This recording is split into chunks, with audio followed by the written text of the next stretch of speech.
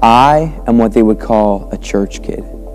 The sanctuary is where I grew. It was all I ever really knew. Went to at least 4 services a week. Got very familiar with the pews. It's true that I know every lyric to every song. I know my rights from my wrongs. I know that God has loved me all along, that His power is strong, and that with Him is where I belong. I know almost every Bible verse. I could quote scripture after scripture until my head hurts. Yeah, I've been immersed into church. I asked Jesus into my heart at the tender age of 5, but after many years of routine, my spirit was simply struggling to survive. Now, of course, I've never done drugs. I've never smoked or toked or tried to be a thug. Alcohol isn't much of a temptation either. To me, parties is birthday cakes and pointy hats, not drinking strange liquid that makes you act whack. So yeah, I don't want anything to do with that. In fact, that whole style of living doesn't seem too appealing to me. But you see, the enemy has a very strong will, and he will try everything he can to stop me from following God's plan. So here I stand as a church kid. Not really interested in all of these taboo things. No, I'm not tempted by all these stereotypical sins. From the outside looking in, I'll bet you I look great. I probably look happy, but it turns out it's actually fake, you see. As a church kid, I've gotten really good at smiling. This smile hides everything going on inside because it's a disguise. My pastor asks me how I'm doing. I say good, but it's all lies. I try to measure up, but I feel it's never enough. Now I'm stuck in the rut of religion, getting crushed under the weight of my own sin. When temptation comes my way, it's like I always give in. Yeah, I struggle.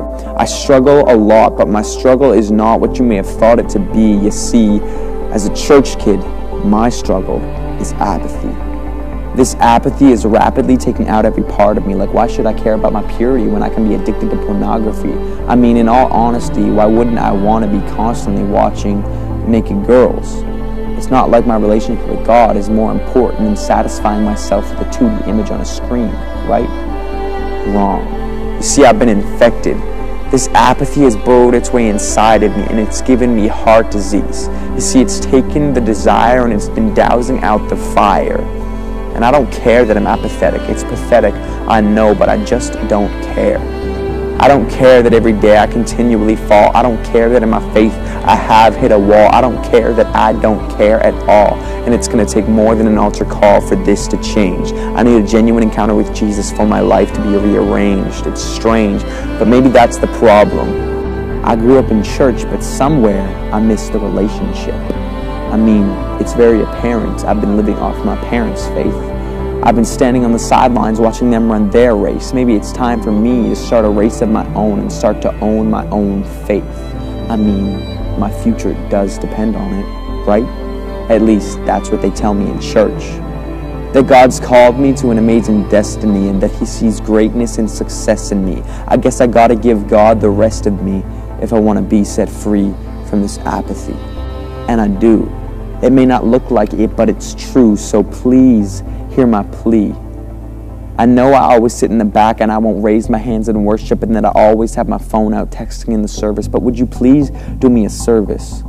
Love me, don't judge me. Encourage me, don't discourage me. Pray for me, reach out.